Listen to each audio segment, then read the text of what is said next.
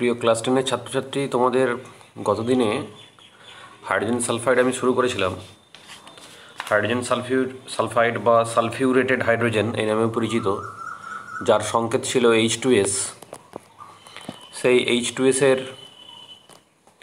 ধর্ম সম্পর্কে আমরা পড়ব, কিছু বিক্রিয়া পড়ব, আর পড়ব নাইট্রোজেনের প্রস্তুতি, নাইট্রোজেনের ব্যবহার। তো আজকের এই আলোচ্য বিষয়ে হাইড্রোজেন সালফাইড, তার সংকেত ছিল যেহেতু H2S, এবং এই H2S-এর আণবিক গুরুত্ব যেটা ছিল সেটা হলো 34, যাকে অর্ধেক করলে কত দাঁড়ায়? সমান দাঁড়ায় কত? 17। এটা হলো তার ঘনত্ব, বাষ্প ঘনত্ব ডি, যেখানে বায়ুর হলো 14.4। তাহলে বায়ুর তুলনায় নিশ্চয়ই এটা ভারী গ্যাস। ওকে, আগের দিনও বলেছিলাম। তাহলে সালফিউরেটেড হাইড্রোজেন বা হাইড্রোজেন সালফাইড সে কিন্তু বাতাসের তুলনায় ভারী। কতগুণ ভারী? কতগুণ ভারী যদি নির্ণয় করতে হয়, তাহলে বায়ুর রয়েছে 14.4 আর এর রয়েছে 17, তাহলে 17 ডিভাইডেড বাই 14.4, নিশ্চয়ই সেটা একের বেশি হবে। ওই জন্য মান দিয়েছে 1.2, 1.2 গুণ ভারী। এই যে কোশ্চেন আছে তোমার সিলেবাসের অন্তর্ভুক্ত, যে গ্যাসগুলোর প্রস্তুতি পড়েছো, তার মধ্যে নাইট্রোজেন আছে, H2S আছে, অ্যামোনিয়া আছে। অ্যামোনিয়া সামান্য হালকা ছিল, অ্যামোনিয়ার যেটা ছিল সেটা কি 8.5 বাষ্প ঘনত্ব, হালকা ছিল, সামান্য হালকা নয়, হালকা ছিল। আর এখানে কিন্তু ভারী, 1.5 গুণ, কত 1.2 গুণ ভারী। ফলে এই তথ্য মনে রাখতে হবে। হাইড্রোজেন সালফাইডের ধর্মের মধ্যে যেটা রয়েছে, এটা পচা ডিমের মতো গন্ধযুক্ত একটা বিষাক্ত গ্যাস, শ্বাসকার্যের পক্ষে খুবই ক্ষতিকর। ঘনত্ব তাহলে 1.2 গুণ বায়ুর তুলনায় এ ভারী। গ্যাসটি বিষাক্ত এই কারণে বলছে, শ্বাসকার্যের সময় যাওয়ার সময় তাহলে কী হবে না, যেমন এখানে বমি বমি ভাব সৃষ্টি করে, তেমন কি হয়, কোলাকোষের কার্যকলাপ প্রণালীতে অনেক রূপান্তর ঘটায়। ওই জন্য বেশিক্ষণ এই ধরনের গ্যাসকে আমরা যদি ইনহেল করি, তাহলে কিন্তু আমাদের মৃত্যু পর্যন্ত ঘটতে পারে। এটি ঠান্ডা জলে যথেষ্ট পরিমাণে দ্রবণীয়, কিন্তু গরম জলে প্রায় অদ্রবণীয়। খুব দারুণ তথ্য এটা, এটা দিয়ে কোশ্চেন আসে। ফলে তোমাদের এই যে 4 নম্বর পয়েন্ট যেটা রয়েছে, এটা কিন্তু সামনের যে মাধ্যমিক রয়েছে তার জন্য গুরুত্বপূর্ণ তথ্য। সেটা হলো গ্যাসটি ঠান্ডা জলে কম দ্রবীভূত হয়, ঠান্ডা জলে বেশি পরিমাণ দ্রবীভূত হয়, কিন্তু গরম জলে প্রায় এটা অদ্রবণীয়। ঠান্ডা জলে যথেষ্ট পরিমাণে, ওই জন্য লেখা আছে দ্রবণীয়, কিন্তু গরম জলে প্রায় অদ্রবণীয়। যেটা লিখেছে 1 ml জলে 0 ডিগ্রি সেন্টিগ্রেডে 4.37 আয়তন, সেটা 10 ডিগ্রি সেন্টিগ্রেডে কমে গেছে 3.40 আয়তন, 20 ডিগ্রিতে 2.6 আয়তন। দারুণ তথ্য দিয়েছে। ফলে এই 4 নম্বর তথ্যটা তোমাদের ক্ষেত্রে গুরুত্বপূর্ণ। তাহলে ঘনত্বের যেটা পড়লাম সেটা হলো হাইড্রোজেন সালফাইডের ধর্মের মধ্যে পচা ডিমের গন্ধযুক্ত, বায়ুর তুলনায় 1.2 গুণ ভারী, গ্যাসটি খুব বিষাক্ত, ঠান্ডা জলে যথেষ্ট পরিমাণে দ্রবণীয়, কিন্তু গরম জলে প্রায় অদ্রবণীয়। নেক্সট আসছি রাসায়নিক ধর্ম। রাসায়নিক ধর্মের মধ্যে যেটা পড়বো সেটা হলো রাসায়নিক বিক্রিয়া। এই হাইড্রাইডটি, কার হাইড্রাইড? এটা হলো সালফারের হাইড্রাইড। যদি বলে সালফারের হাইড্রাইড হলো H2S, ঠিক আছে। নাইট্রোজেনের হাইড্রাইড যদি হয় তাহলে হবে অ্যামোনিয়া। এই ধরনের কোশ্চেন আসতে পারে, তাহলে সেইভাবে নিজেদের প্রস্তুতি নিতে হবে। তাহলে সালফারের হাইড্রাইড হলো H2S।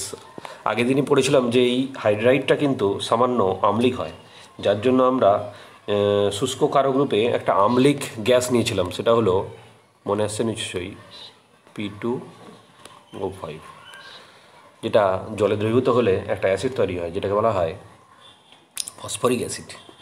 ফলে শুষ্ক কারক রূপে ফসফরাস পেন্টক্সাইড ব্যবহার হয়েছিল। এখানে তাহলে রাসায়নিক বিক্রিয়া দেখতে পাচ্ছি, সেই ধর্মের উল্লেখ রয়েছে। NaOH H2S-এর সঙ্গে বিক্রিয়া করছে। তাহলে প্রথমে উৎপন্ন হবে বায়ু লবণ। প্রথমে একটা হাইড্রোজেন প্রতিস্থাপিত হবে, পরে দেখলাম 2টো হাইড্রোজেন প্রতিস্থাপিত হয়েছে। কার দ্বারা? ধাতু দ্বারা। ফলে ধাতু দ্বারা একটা হাইড্রোজেন যদি প্রতিস্থাপিত হয়, তাহলে হচ্ছে NaHS প্লাস জল, তার মানে বায়ু লবণ তৈরি হয়েছে। আর যদি সম্পূর্ণভাবে প্রতিস্থাপিত হয় হাইড্রোজেন দ্বারা, ধাতু দ্বারা, তাহলে তৈরি হবে সালফাইড, অর্থাৎ সোডিয়াম সালফাইড প্লাস জল। এই বিক্রিয়া করতে হবে। এই বিক্রিয়া নির্দেশ করছে যেটা কি, যে এই হাইড্রাইডটি হলো আম্লিক। অক্সিজেনের সঙ্গে বিক্রিয়া খুব একটা দরকার নেই, না করলেও চলতে পারে। সঙ্গে তোমাদের যেটা করতে হবে সেটা হলো ওই অক্সিজেনের সঙ্গে বিক্রিয়ার মধ্যে যে একটা গ্যাস তৈরি হয় যদি বলে, সেটা হলো H2S জারণের ফলে ওই যে বিক্রিয়াটা আছে, H2S জারণের ফলে যে বিক্রিয়াটা, সেটা হলো যে জারিত হয়ে গিয়ে তৈরি হচ্ছে সালফার ডাইঅক্সাইড এবং জল, ওই বিক্রিয়াটা করতে হবে। অর্থাৎ সি যে পয়েন্টটা রয়েছে, পর্যাপ্ত বায়ুতে অক্সিজেন একটি নীল শিখায় জলে সালফার ডাইঅক্সাইড উৎপন্ন করে, এবং সেই হাইড্রোজেন সালফাইড এবং অক্সিজেন 2:3 অনুপাতে আগুন জ্বালালে বিস্ফোরণ সৃষ্টি হয়, যেখানে সালফার ডাইঅক্সাইড সৃষ্টি হয়। ওই তথ্যটা জানতে হবে। বিজারণ ধর্ম, জলীয় দ্রবণে হাইড্রোজেন সালফাইড H2- আয়ন সহজেই জারক পদার্থ, মানে কি হয় দেখো এখানে রয়েছে H2- ইলেকট্রন কী করলো, বর্জন করে দিল, সালফারে পরিণত হয়। সেই ধরনের বিক্রিয়া রয়েছে, পরীক্ষায় প্রায়ই আসে। সেটা হলো পরীক্ষায় তোমাকে দিয়ে দিবে, সেটা হলো আম্লিক পটাশিয়াম ডাইক্রোমেট দ্রবণে যদি H2S চালনা করা হয় তাহলে কী ঘটে। তোমাকে লিখতে হবে যে পটাশিয়াম ডাইক্রোমেট তার একটা বর্ণ রয়েছে, সেটা হলো এই যে কমলা কালার।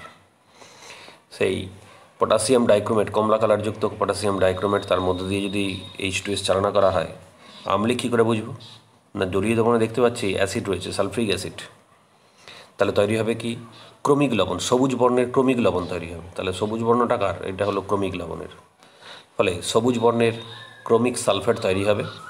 এবং সালফার H2S যেটা ছিল সেটা ছিল কি না, হাইড্রোজেন এখানে অপসারণ ঘটেছে। হাইড্রোজেন অপসারণ মানে কি, জারণ। তাহলে H2S2, এই যে H2S এর সঙ্গে এই সালফারের যে সম্পর্ক সেটা হলো হাইড্রোজেন ত্যাগ করেছে। হাইড্রোজেন ত্যাগ করেছে মানে কি, এটা হলো জারণ বিক্রিয়া।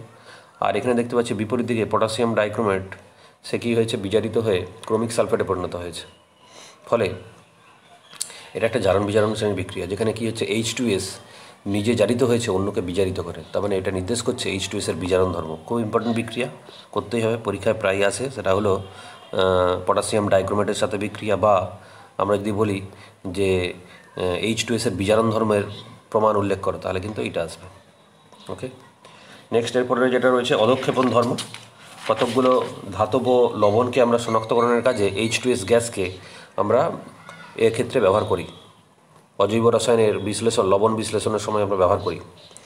যেমন copper, lead, silver, mercury, arsenic, tin, bismuth, এই ধরনের লবণগুলো সালফাইড হিসাবে অধক্ষিপ্ত হয়।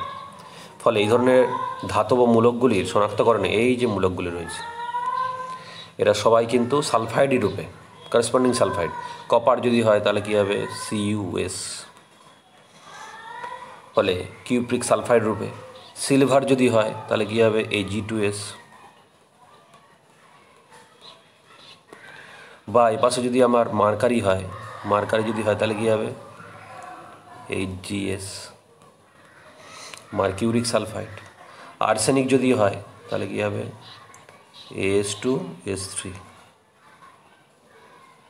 সিমিলারলি অ্যান্টিমনি যদি হয় তাহলে নিশ্চয়ই Sb2S3, আর্সেনিক সালফাইড এই রূপে অধক্ষিপ্ত হয়।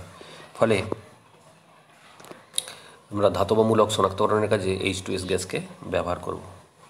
ওপরের পেজে যাচ্ছি, সেটা হলো লেখা আছে, দেখো বিক্রিয়াগুলো লেখা আছে, কতগুলো বিক্রিয়া। যদি ভালো নাম্বার পেতে হয় তাহলে এই বিক্রিয়া সম্পর্কে তোমাদের একটু ধারণা থাকতে হবে। সেটা হলো দেখো রয়েছে যে অ্যাসিড মিশ্রিত যদি কপার সালফেটের দ্রবণের মধ্য দিয়ে আমরা যদি H2Sকে চালনা করি, লেখা আছে দেখো, অ্যাসিড মিশ্রিত কপার সালফেট দ্রবণের মধ্যে দিয়ে H2S চালনা করলে তাহলে কী ঘটে, তাহলে লেখা আছে CuS/+H2S। তাহলে কপারের সঙ্গে সালফার যুক্ত হলে তাহলে তৈরি হবে Cu2S এবং H2SO4 তৈরি হবে। ফলে এখানে CuS এর অধক্ষেপ তৈরি হবে, কালো রঙের অধক্ষেপ। এর সাহায্যে আমরা শনাক্ত করতে পারবো যেখানে কপার মূলক রয়েছে। আবার লেড নাইট্রেটের জলীয় দ্রবণে যদি আমরা H2S চালনা করি তাহলে কী হবে, একই ধরনের বিক্রিয়া, lead sulphide plus nitric acid উৎপন্ন হবে। আবার রয়েছে কি বর্ণহীন সিলভার নাইট্রেটের মধ্য দিয়ে, এখানে অন্য ধরনের কোশ্চেনও আসতে পারে। এই যে কোশ্চেনটা, যে বর্ণহীন সিলভার নাইট্রেট, তার মানে কি সিলভার জাত দ্রব্যগুলো দেখবে বায়ুতে কী হয়, কালো বর্ণের হয়ে যায়, সিলভার সালফাইড তৈরি হয়। দেখবে ডিমের কুসুম, সেই ডিমের কুসুমের সংস্পর্শে রূপার জিনিস আসলে কী হয়, একটু কালচে ভাব ধরে যায়।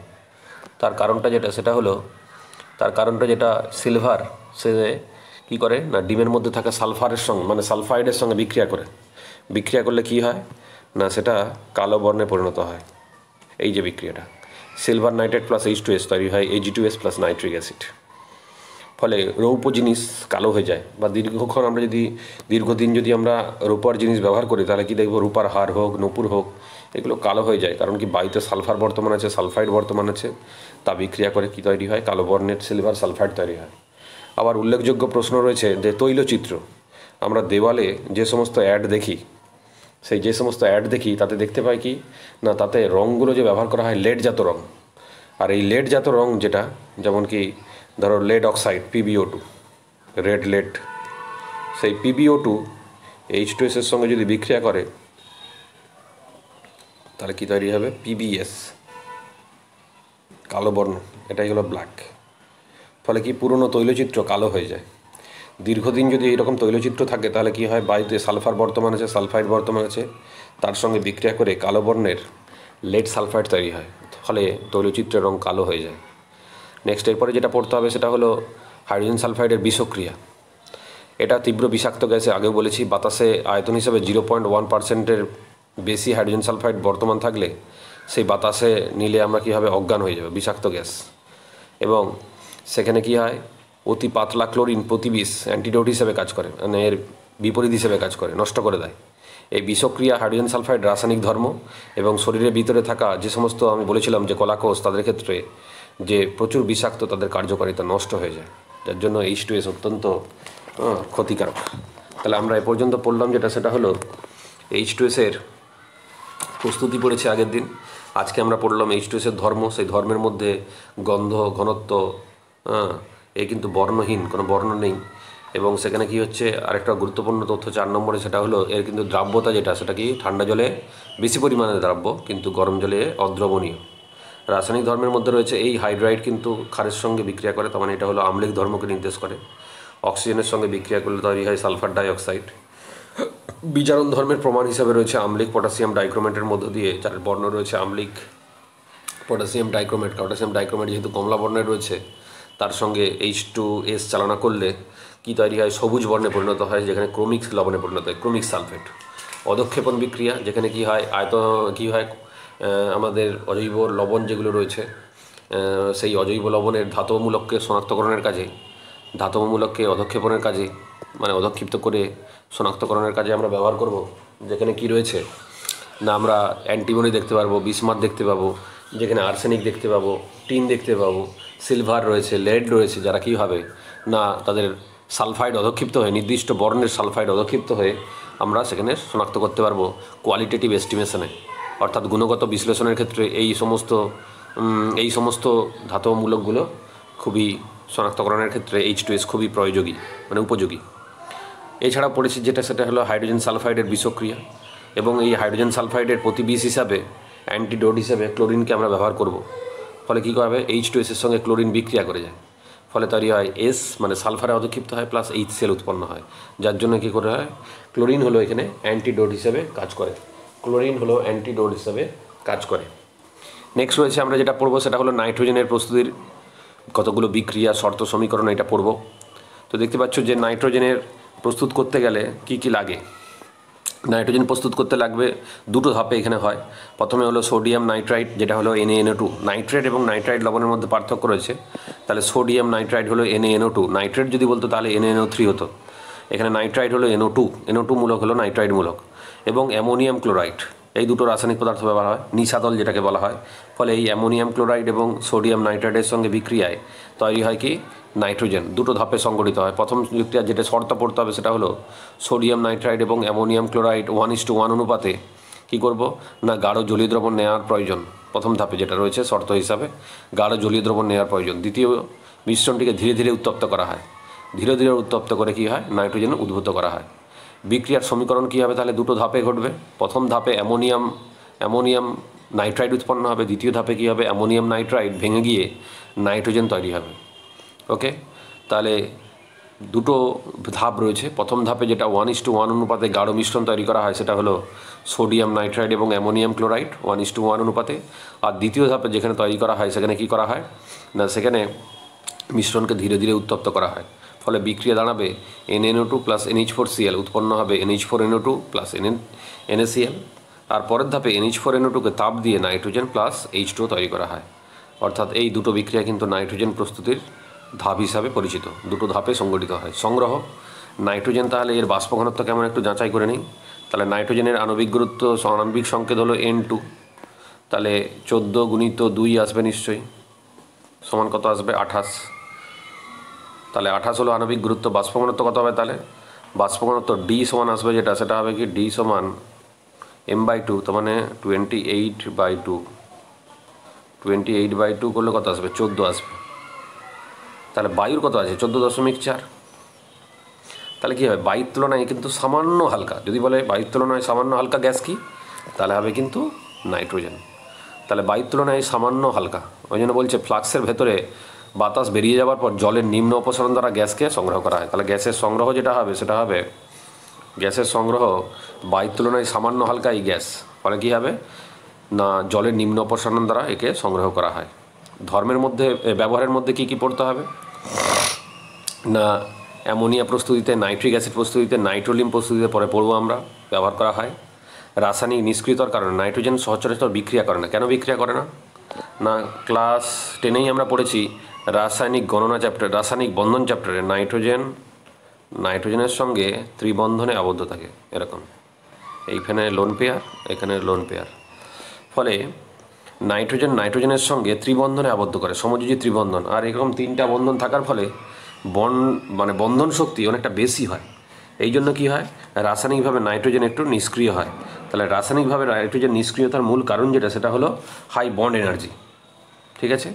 তরল নাইট্রোজেন হিমায়ক রূপে কাজ করে, ফলে নাইট্রোজেনের যে ধর্ম রয়েছে, সেটা ব্যবহার রয়েছে, সেটা হলো অ্যামোনিয়া, নাইট্রিক অ্যাসিড প্রস্তুতিতে, নাইট্রোলিন প্রস্তুতিতে বা ইলেকট্রিক বাল্বে সেটা কি হয়, নিষ্ক্রিয় গ্যাস হিসেবে ব্যবহার করা হয়। এছাড়াও রয়েছে সে যেটা তরল হিমায়ক রূপে ব্যবহার করা হয়ে থাকে।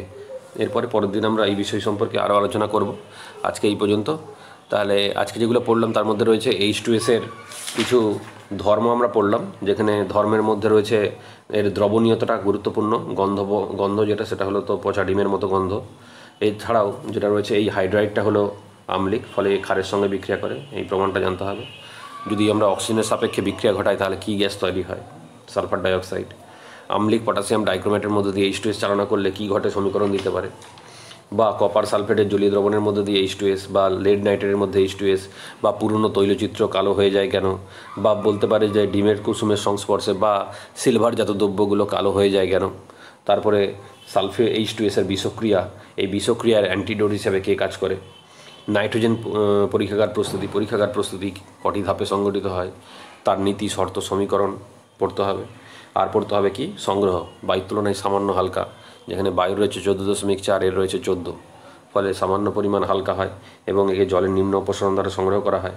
নাইট্রোজেনের ব্যবহারের মধ্যে রয়েছে, সেটা হলো গ্যাস থার্মোমিটার, ইলেকট্রিক বাল্বে ব্যবহার করা হয়।